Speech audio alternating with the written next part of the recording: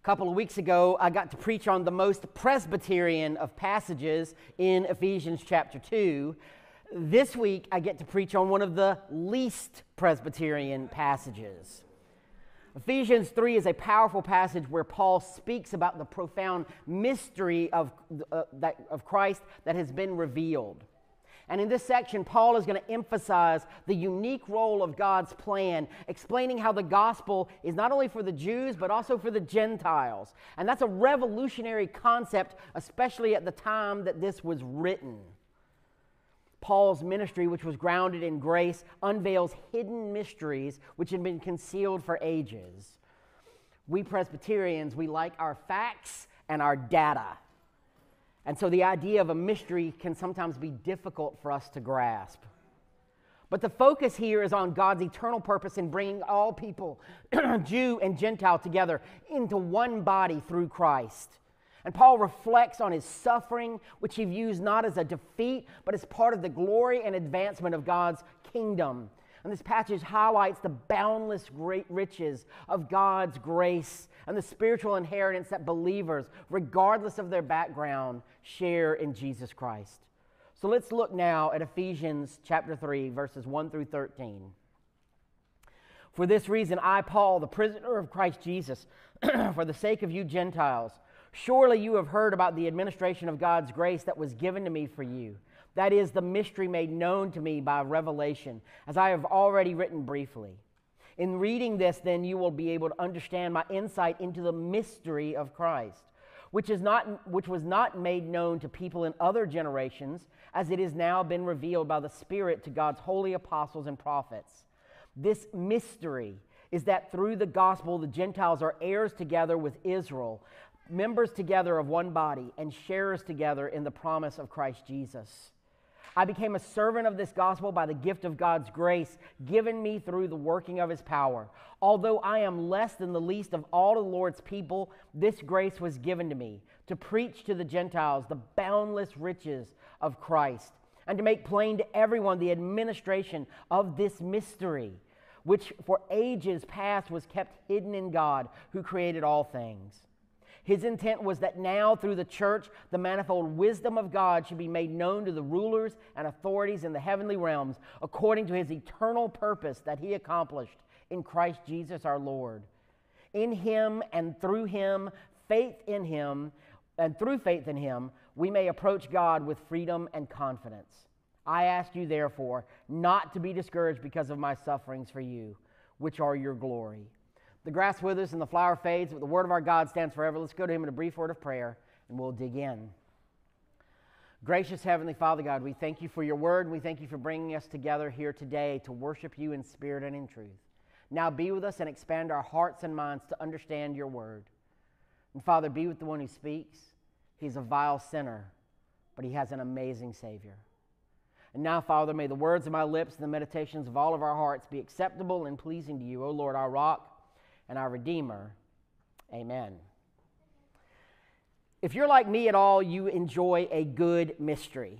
And whether it's a classic whodunit or an unfolding secret, there's something captivating about uncovering that which is hidden.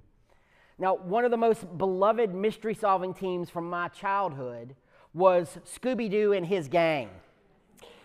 And week after week, Scooby and Shaggy, Fred, Daphne, and Velma would take on strange cases only to reveal that the spooky ghost or the monster was just someone in disguise. And the mystery would always be unraveled by the end of the episode, and we would breathe this sigh of relief, knowing that the answer to the puzzle had been discovered by those meddling kids. In Ephesians 3, the Apostle Paul talks about a mystery unlike any other. Not a temporary disguise, but one that has eternal consequences and divine significance. Paul speaks of the mystery of Christ, something once hidden, but now revealed through God's grace, not just to the Jewish people, but to all of humanity. And so first we see in the first 6 verses the revelation of the mystery. And Paul begins by explaining that the mystery of Christ was hidden for ages past, but has now been made known by the Holy Spirit. And specifically, that mystery is that Gentiles, non-Jews, are now fellow heirs, members of the same body, partakers in the promise of Christ through the gospel. This is a great mystery. But there are other mysteries that are out there throughout Scripture as well, things that we need to be able to wrestle with as believers in Jesus Christ. We can look at the mystery of the Trinity. It's one of the greatest mysteries in Christian theology is this doctrine. The belief that God exists as three persons, Father, Son, and Holy Spirit, but is one in essence. Scripture presents God as one in Deuteronomy 6. But it also reveals the distinct roles of the Father, the Son, and the Spirit in creation, redemption, and sanctification. And we get to see a picture of the Trinity at the baptism of Jesus. This mystery is beyond full human comprehension and yet is foundational to Christian belief. And then we have the mystery of the incarnation, God becoming flesh in the person of Jesus Christ, the eternal Son of God, fully divine, taking on a human nature and living among us. The question is, how can God be 100% God and 100% man at the same time? And it is a central doctrine of the faith. And for us, it is a mystery because we, as well as we could try to explain it, we will always fall short. But it speaks to the profound love that Christ has and God has for humanity and his desire to dwell with them. Paul also talks in Ephesians 5 about the mystery of Christ and the church and how this love and unity between Christ and his people are mirrored in the marriage covenant, revealing the deep bond of self-giving love that Christ has for his church. And this mystery also points toward the eschatological union of Christ and his bride at the end of time. Or how about the mystery of God's sovereignty and human responsibility? The Bible teaches that God is in control of all of creation, and yet the responsibility of humans to make choices and live righteously is there as well. How do those two things exist? How do they coexist? And while we may not fully understand how God's predetermined plan works alongside human free will, the Bible affirms that both are true. How about the mystery of the resurrection and eternal life? The resurrection of the dead and the promise of eternal life are mysteries for us to think through. Paul calls it a mystery when describing this transformation in 1 Corinthians 15 of what will occur at the end of time when the dead are raised and the living are changed. Now, how God is going to do that and grant eternal life and give us these perfect bodies that go with our immortal souls is one of the great mysteries of what that's like. My running joke is, I hope that my perfect body will be at least 6'6". Or how about the mystery of suffering and evil? The question of why God allows suffering and evil in the world is a profound mystery that has troubled believers for millennia. Scripture affirms that God is good and sovereign in places like Psalm 73 or Romans 8, but it also acknowledges the reality of evil and suffering. And so the mystery lies in understanding how God's purposes are fulfilled even through the presence of sin and hardship, as exemplified by the story of Job or by Paul himself. And that leads us to the mystery of the gospel that Paul is talking about here in Ephesians 3. This mystery regarding God's plan to include both Jews and Gentiles in his salvation through Jesus Christ.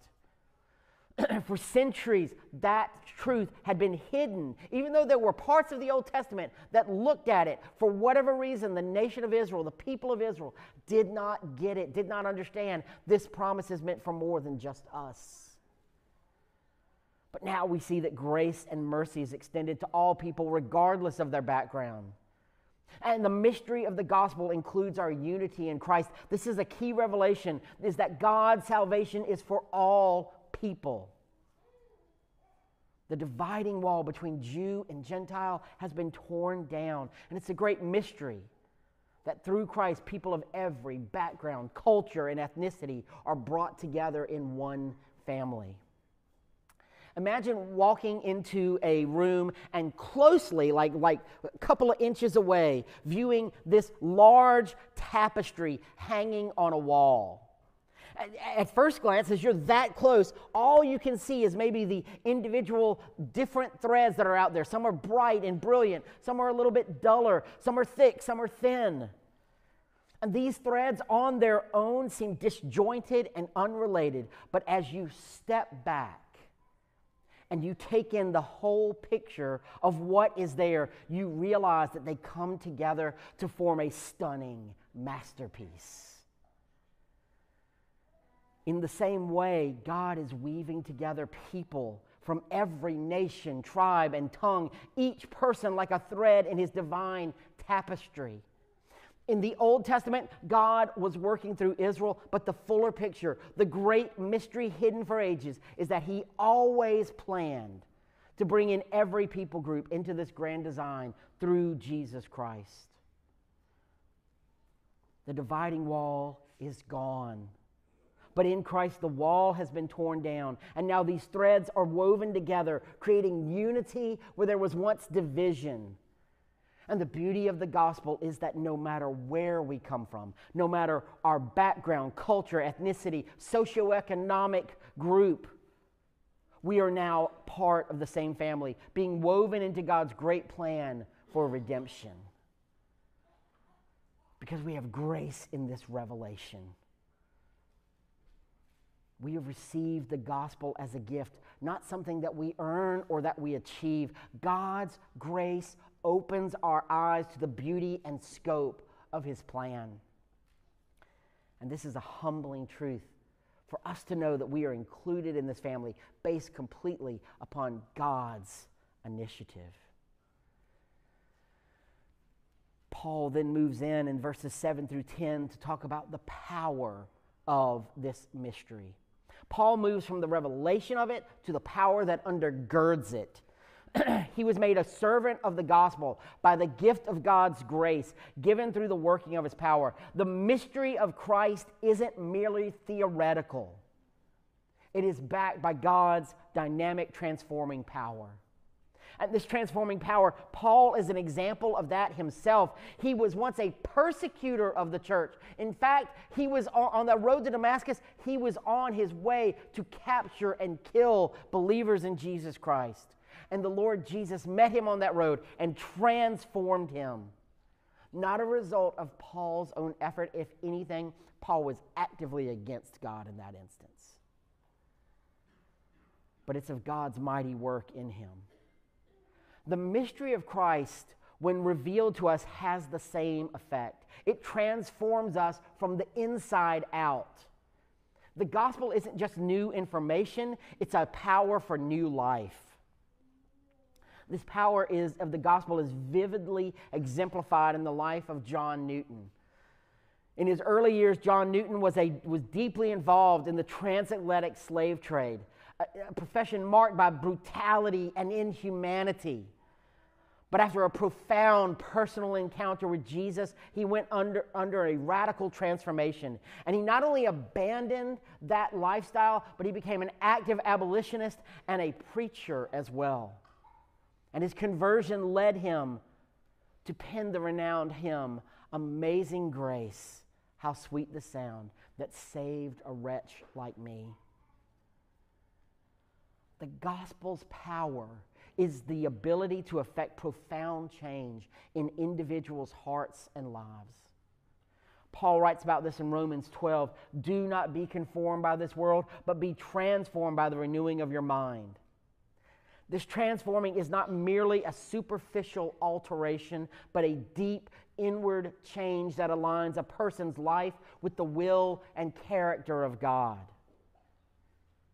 And when we embrace this gospel transformation power, it invites us to undergo continual renewal, allowing the Holy Spirit to mold and shape us into the image of Christ. This process that we call sanctification, it's challenging, no doubt, but it leads to a life of purpose and joy and eternal hope. Verses 9 through 10 also reveal something kind of astounding. It talks about the purpose of this mystery being revealed is not just for human benefit, but also to display God's manifold witness to the rulers and authorities in the heavenly places. I'm not exactly sure what that means, but I know it's true. The church, as a united body of believers, becomes a living testimony of God's wisdom and power, showing to all of creation the brilliance of God's plan. And finally, we see the mission of the mystery. Paul concludes this writing in Ephesians 3 by pointing to this mission and purpose of the mystery that he's been talking about. God's plan was always that he would accomplish through Jesus Christ and through faith in him, that we could be able to approach God with freedom and confidence. But that could only come from the work of Jesus. It's amazing that it says here, we are given the opportunity to have boldness and access. We are no longer distant from God. We are no longer under judgment if we are in Christ. In Christ, we are adopted as children, and we can approach the throne with confidence, knowing that we are fully loved and accepted. Again, this is one of the most profound mysteries, that through Jesus Christ, we can now come with boldness to the throne of the Creator of all things. Just imagine it from our point of view if we were living in a monarchy. You nor I would be able to just randomly go into the throne room. We would be captured. We would be stopped by whatever secret service or whatever you have in a monarchy, King's Guard, whatever. We would be stopped if we tried to approach. But the child of the king has free access. And sometimes doesn't even know, oh my gosh, I should be doing this. No, you come running down that aisle. Several weeks ago, we got to see Caden at the end of this first service, because he was going to the 11:30 service, just come down the aisle with great abandon, because he knew, hey, this is where my dad is. That was an awesome moment. We have been made not servants. We have not been made just like attendees. We have been made children of God. The mystery of Christ has removed every barrier between us and God. We no longer are outsiders and strangers, but we are beloved children. But we are also beloved children who have a mission in suffering. Paul doesn't shy away from the fact that proclaiming this mystery involves suffering. In fact, when he's writing this letter, he's in prison. And his imprisonment could have discouraged the Ephesian church, but he encourages them not to lose heart. His sufferings are part of his service to Christ and the church. And in the same way, we are called to persevere in our mission, even in the face of difficulties, knowing that our efforts contribute to God's greater plan. And so I just want to leave you with these couple of application points. First of all, know that the mystery of Christ is for all. The gospel is for everyone. Everyone that you come in contact with, regardless of where they are, regardless of what they look like, regardless of how much money they have, the gospel is for them. And we are called to break down barriers of division. We also need to be good stewards of God's grace. We need to reflect on, what has God given me? How has God gifted me? And how can I use that to benefit his kingdom? Not everybody can stand up here and do what I'm doing today. And that's probably a good thing. But each one of us has a gift or talent, something to do, something that will grow the kingdom of God. And then we need to understand that suffering has a purpose. Trials and sufferings have higher purpose in God's plan. And we have to trust in God's plan in the midst of that, because we are being refined when we go through those sufferings. It's not an easy process, but it's worth it. The mystery of Christ, once that has been hidden, has now been revealed to the world. It's an incredible truth of what Christ has done for us. We're bringing together all people, all nations. This mystery of Christ. And as we live this out, may we embrace the unity it calls for, experience the power it offers, and boldly engage in the mission that it calls us to go towards. Amen and amen.